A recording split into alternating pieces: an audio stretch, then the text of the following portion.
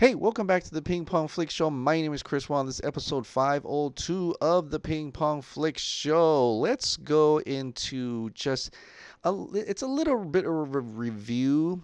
I have here Jared Joker Leto at Joker_Leto had compiled a bunch of interviews from Jared Leto and a little bit of Margot Robbie in talking a little bit about the scenes that never got to make it into David Ayer's Suicide Squad, right? They don't go in particular, but it is kind of interesting, and I'd like you to hear it, and we can talk about it right here.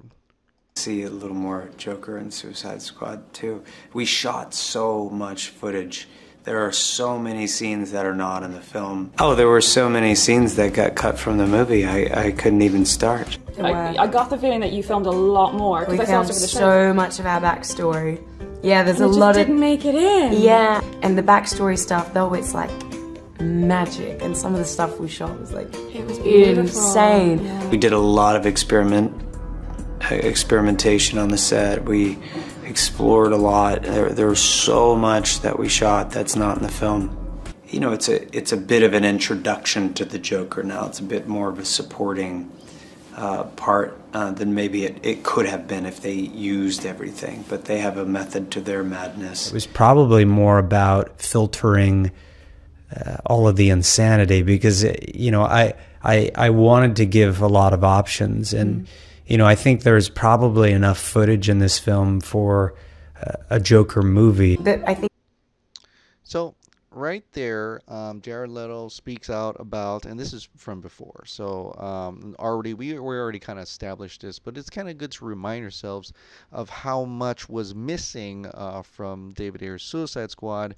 As Jared Leto says here, there's a lot of footage, incredible amounts of footage of him and even Margot Robbie's backstory. A lot more Joker, and he says right there, like he could have been like an introduction to Joker, except now when the movie came out, it became more of a supporting character rather than a major role. Like we've talked about before, he was supposed to be there at the end with Enchantress. We've seen a concept art of that, and possibly they even, and like you said, they probably shot that as well. So yeah, that's kind of, I would really like to see that. I would love to see, Jared Leto's Joker. I would love to see how that story was supposed to have gone through. And so, yeah, continuing after we get the Snyder Cut, maybe even, we will definitely try to get the Ayer Cut. And I think it's possible with enough noise about the Ayer Cut, we could possibly get a response from that as well. But I'm definitely looking forward to hopefully one day seeing the David Ayer's cut of the Suicide Squad, right? So that is a little bit of that. Just to remind you that there's a bigger movie out there aside from the Snyder Cut. But the Snyder Cut is a huge movie, and I want to thank Sean O'Connell and the Cinema Blend crew in finally actually getting that article about Ben Affleck saying that the Snyder Cut should be available, and now we actually have a video footage of it as well, in honor and support for Ben Affleck and the love he showed for release of Snyder Cut. Here's video of our Batman telling the world that Zack's version should be available. Repay him. See hashtag The Way Back this weekend in the theater. Release the Snyder Cut book, because Sean O'Connell is making a Snyder Cut book. Zack Snyder's Justice League. So here we go. This is the audio and video interview of Ben Affleck saying exactly that. Take a look. That movie, having two directors is a very weird thing. You know what I mean? And there's Justice League. The director had a family tragedy and had to leave. Did you know about that? What, the Snyder Cut thing? Yeah, and so you have a kind of cow's body and a horse's head a little bit with two directors a lot of times, and for better or for worse, I think I do think Zack's cut should be available for sure. I did a video already about what he's talked about, what Sean O'Connell reported, and those the dialogue that was there. But now we get to actually see it and hear it, and it's cool to see the other co-stars right next to him kind of reacting to that too. Like this, they're surprised to find out about that, but now they are probably maybe asking Ben Affleck, and probably more intrigued about that. So a lot more people are, kind of thinking about it and actually, finally knowing about it as we continue to spread the word that there is Zack Snyder's Justice League out there that is potentially a crazy, awesome movie, an epic movie, the tour de force. But it's great to see Ben Affleck saying this. And as I was listening further, I was trying to figure out what the woman in the background was trying to say. But now I figured out that someone must have walked on set. And so she said, "Excuse me, guys, we're in the middle of an interview." So I thought at first she was trying to stop them from talking about the Snyder Cut, but that's not the case here. Someone was walking in. But in any case, Ben Affleck does look like he wants to say more. He was going to say for better or worse, and then he stops and says, yeah, anyway. I mean, I think the Zack's cut should be available. So thank you so much, Ben Affleck, for saying those words, for supporting the Snyder Cut movie, for supporting Zack, and we'll definitely support you in return by going to watch The Way Back this weekend. Hopefully you guys are going to watch The Way Back this weekend. I was trying to get the Twitter to trend. I don't know if it did. I know a lot of people are talking about The Way Back because it's such a good film, and also we had reporters and bloggers talking about how Ben Affleck has comes out with a great, outstanding performance, one of his best in his career. So definitely pretty excited to watch that movie this weekend, and hopefully we'll get to do that. I wanted to tweet out a little bit more, and that's on me. I think Hootsuite failed, and my tweets didn't go out, unfortunately. But hopefully we generated enough noise for people to go out and watch the Way Back in theaters, right? So. But let's talk about Zack Snyder's Justice League. Brad Curran, who put on Screen Rant in an article, and it says Zack Snyder's Justice League reshoots could revert to pre-Batman v Superman plan. Now, he goes into details, and I'm going to link this article in the description below so you can go ahead and read it for yourself. But to maybe summarize and paraphrase, we already know that the Clapper board said that there's going to be scenes of a Superman, Batman, Lois, or Martian Manhunter, right? Or it could be like a bunch of different scenes. With what we know about Martian Manhunter, never got to shoot that. What we kind of believe now in that scene on the storyboard, that was actually Lois talking to Martha, and it was actually Martian Manhunter in disguise as Lois. So that part we kind of just figured out now. Zack Snyder also revealed that in Zack Snyder's Justice League, put it this way, in Zack Snyder's Justice League, Superman will have a black suit, and we know that that's something that he'll probably have to change to the black suit, and as everything was shot in red and blue, in the red and blue suit, but he probably did it in a way, the suit was did it in a way with that sheen so that the black suit will pop out really well during post-production, right?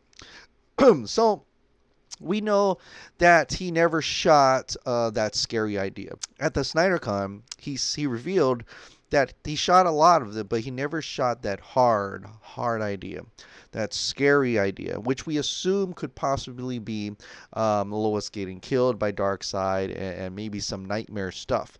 So with his this revelation of the movie not being called like the Justice League Director's Cut or Justice League Ultimate Edition or Justice League something, or even the Snyder Cut, to say that, but he's really emphasizing that it's Zack Snyder's Justice League. And like I've said this before, I think that means he's actually rebranding it. He's got the Snyder Cut, he's rebranding it and making it a new film. And to Brad's article, it should be a a completely, almost a very, very different film, so that it kind of just, it sets it apart from the movie in theaters, right? Sets it a big apart from that. So it's like a different story altogether, which it is, which we believe it is. And there's so much more to that. So, that being said, with that clapperboard, him showing us that clapperboard, that he's going to have additional photography, should we kind of guess and possibly assume that he's able to acquire money, or being able to get money, a budget, in order to film the scenes, in order to make this Justice League the original idea prior to the changes in the plan, the pre-Batman versus Superman plan, the plan that he and Chris Terrell talked about, the arc, the Justice League 1, 2, or 3, that giant Justice League arc that was supposed to have that hard, scary idea. And I like that. I think that we could probably kind of guess that it's possible with the evidence that he's going to have filming additional photography, with evidence that he says that in Zack Snyder's Justice League, Superman will be in the black suit, with evidence showing that there's going to be a Martian Manhunter, and all this other evidence showing that it's possible that it's not just going to be him finishing up the last version, the last most current version before he left, but that he's going to be able to revert this Justice League back to the original plan, including the hard, scary idea, right? Because how far do we go down that rabbit hole? And I think that rabbit hole goes down to the original Justice League plan. And that's just Justice League, the first Justice League, the first part, right? Not, I don't know if a second or a third will ever happen, but for the first part, it's probably could possibly be the original plan, and I'm all up for that. In fact, with the original plan, maybe it would get people excited after watching it, and enthusiastic to say, I want to know where it goes from here. It's not going to go through the Legion of Doom. No, it's going to go to Darkseid. It's going to have the nightmare thing going on, and the apocalyptic world, and things like that. It's going to have all that, and I think people could possibly just want to be able to watch and see more. Who knows? Who knows at this point what it's going to happen with this? And I really do know Justice League Part 1 will come out, and I don't know if it's going to spawn the other parts or not. But if Zack Snyder has every intention to try to get it to Justice League Part 1, then he's probably hoping that it could lead to Justice League 2 and 3. Like, it's not going to be like, I'm finally finished with this one and I'm done. If he's trying to, and this is a big if he's trying to reshoot, do these shooting and additional photography so that this the theatrical version turns into Zack Snyder's original Justice League Part 1, then we'll have to wait and see. And I think that does mean that he hopes and maybe even confident that he can get to 2 and 3. But who knows, right? We'll have to wait and see. Let's wait for Part 1 first before we go on to the rest of the other films. And I'll leave it at that for now. But because we're talking about Justice League, I have something to share. Hold on one second. I just got this today. Thank you so much to Victor Koo, Mighty Pegasus. He has sent me, and I'm so excited to open this. He has sent me the poster of his winning Justice League fan art competition. He has a letter in here for me. Dear Chris, I want to thank you for trusting me to send you my art project. I have been following you for quite some time now, and I enjoy listening to your videos while working on my art. Well, thank you so much, Victor. This is an important project to me. I've been working on this for 7 months, way before the poster announcement was made. I wanted to capture the universe that Zack had created in one piece, which incorporates all DC cinematic characters, and a few Easter eggs that we all know will be in Zack Snyder's Justice League movie. This project means everything that the fans have been fighting for in this campaign, for the creative integrity of artists and their vision. And then in the package, you will find a 24 by 36 size poster of the project. You should also have received a smaller envelope. Oh, with 2 metallic foil prints, huh? I guess I have to go back to the post office because I never got that one yet. But I hope they enjoy those, and you'll find a spot in your home for them. I'll definitely find a spot for this. Thank you so much, Victor Q. I'm so excited to open this. Oh, my goodness. Here we go. Okay. Oh, my God. Oh, my God. Okay. Sorry. It's taped very well for protection, but oh, my goodness. And there you have it. And if you can see this, there it is. Zack Snyder's Justice League fan poster. It does have that metallic foil on it as it kind of shimmers a little bit, and that's really neat. This is incredible. He even signed for it too. That's awesome. And you do see the 214 over here. What an incredible piece of art. It looks better as the poster than on the screen, you know? And I even have this on my screensaver, by the way. But this is an incredible piece of art. Oh, my God. It is absolutely beautiful. And, oh, my God, did you give me 2? Did you give me 2? Oh, wait. There's something more. Oh my goodness. Just. Oh. Oh, this is beautiful. You didn't have to do that. Oh my goodness. This is quite a surprise. Look at that. That's the Justice League right there. Oh my goodness. Thank you so much, Victor. I am so I'm feeling so blessed. This is amazing. An amazing artist. You are awesome. This is amazing. Guys, if you haven't checked out his artwork, he has a lot of stuff going on. He's going to be attending some cons. Mighty Pegasus Art. I'm going to put his link, his website in the description below. Go and check him out. Thank you so much. Thank you so much, Victor, for not only the winning poster, but this extra poster here. Can people get this as well? I think you'd probably want it as well. If you're a fan, a Justice League fan is just as much as I am, I think you'd probably pick this up as well. So, wow. This is awesome. Thank you so much, Victor Koo, for mailing me that, and I am really excited. Man, I'm really excited to put that up. This is incredible. Yeah. And you know what? I think this is the 2 smaller ones. Oh my God! You're gonna get me a 2 by 3 foot. I'm definitely going to put it on that wall. I just realized that now. I'm like, this is not 2 by 3. That means there's something else in a box at the post office that I'm still expecting. So, wow. Dude. That, I am, thank you so much, Victor. Yeah, I am so, that's awesome. This is so awesome. But anyway, we are going to have a live chat this Saturday.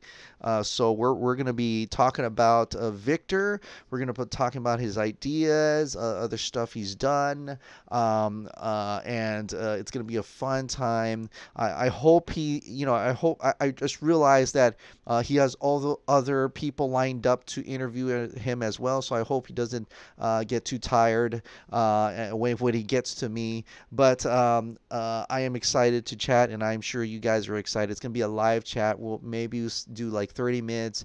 I'm just gonna ask him some questions for 30 minutes, and then we'll leave the chat to ask him as well in the rest of the 30 minutes for that 1 hour live chat show. But so yes, thank you so much, Victor Koo at Matt Mighty Pegasus Art. Incredible artwork.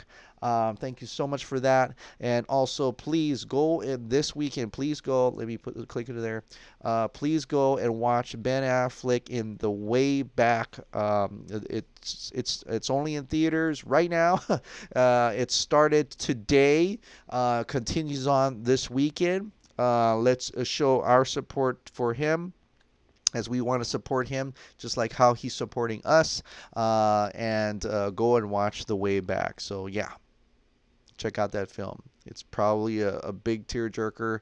I'll probably cry, but that's fine. I love those kind of movies, feel-good movies at towards the end, maybe, and we'll find out, and we'll see and check that out as well. All right, guys. Well, thank you so much for subscribing. Thank you so much for watching. I'll see you next time.